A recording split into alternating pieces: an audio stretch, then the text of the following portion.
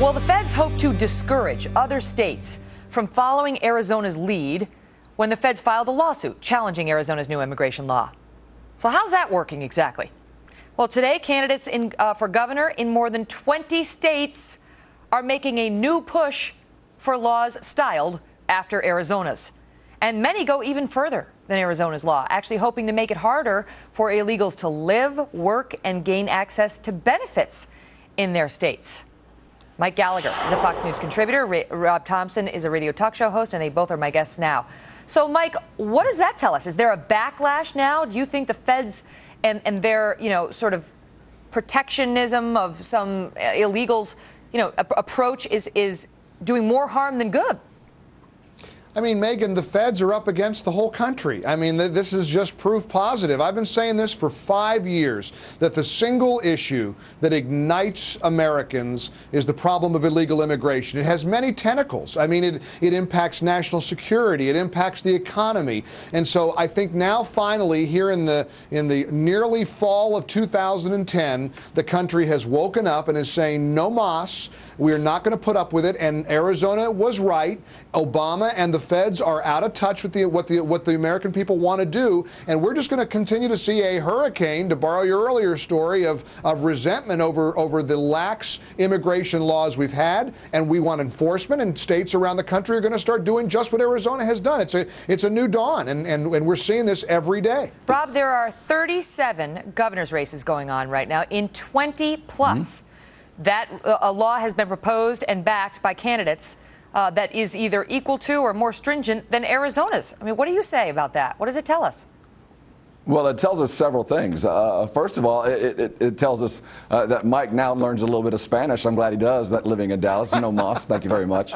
And also thoughts and prayers to all those on the East Coast as the Earl heads their way. We're all with you. But as we look toward the gubernatorial elections, this is straight out of the Republican playbook. First, let's find an issue that grabs a little bit of traction. And Jan Brewer certainly did that with SB 1070. It grabbed traction, but we know it's all unconstitutional, and it's not going to pass muster. But what it has done is shown that those Republicans, those highly energized Tea Party types that are after a party to see who can one-up themselves and go after the easiest target. Who are we afraid of the most? Well, let's look at somebody that's different from our base. Let's look at the immigrants. So we'll create a bit of fear. Secondly, we're going to fabricate and we're going to manipulate the news to make sure you are very afraid of these people because they're there to take your job, and while they're there, they're going to loot and pillage while they're around you. And then finally, let's catch up with a perfect slogan. Well, let's come up with something nice like anchor babies. That sounds scary enough. That'll get us elected. They're going to leave babies behind so that they can take advantage of all of the care that's possible. It is out of the playbook that we've seen from the Republican Party for years and years.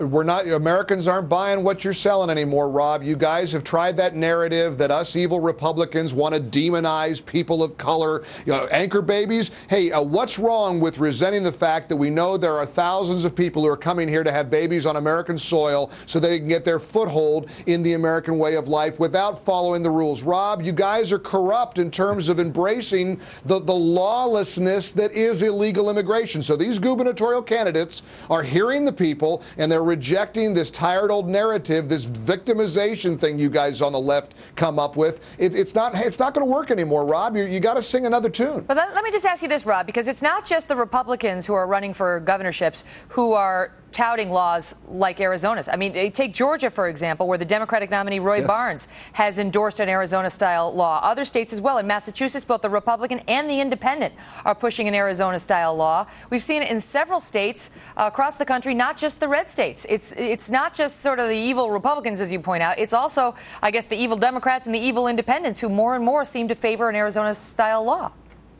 Well, certainly evil was never part of what I meant to say. What I'm talking about is politics as playbook. And whether you're a Democrat or an independent or a Republican, after you're running in a primary, you have to one-up the person that you're running against. So if one person says, I'm anti-immigration, not only are you anti-immigration, but I am anti-them being able to get driver's licenses. Or I'm for spending more money, which we absolutely don't have. And even if we asked for it, the Republicans wouldn't allow us to get it anyway. But you know what I think is interesting? I just want to get you guys to weigh in on this, because I think think, you know, this issue has gotten so heated, and it's obviously in the wake of Arizona's immigration law, which that brings me back to my original question, Mike, which is, would this be a national issue if the Department of Justice had just left it alone? I mean, the latest poll that we got out of CBS News shows that 73% of the country either thinks the Arizona law is about right or thinks it doesn't go far enough. So you got 73% of the country. So my question is, again, did the the feds attempt to raise this as a national issue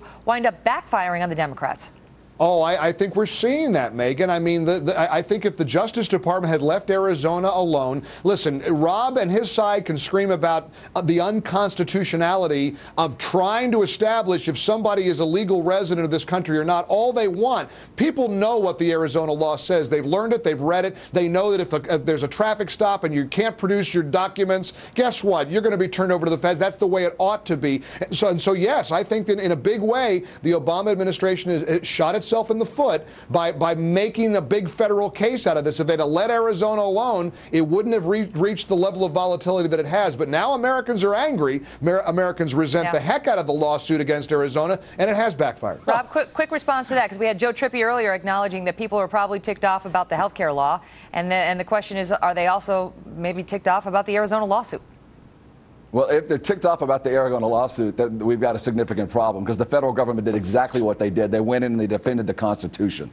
And when you do that, that's what the federal government is supposed to do. The overlap was there. And from the very beginning, Jan Brewer knew exactly what she was doing. This was a political maneuver to gain traction in her own state, in a very poorly run state at that. No. So let's not blame the rest of the country's anger at immigration on Arizona. That is an entirely different issue. Gotta leave it at that. By the way, Megan, how'd I do with my, did you notice I had pink eye today, Megan? I'm doing this with pink eye. I'm sacrificing for you guys. Wow, that's impressive. Awesome? I'm so glad you're not in studio.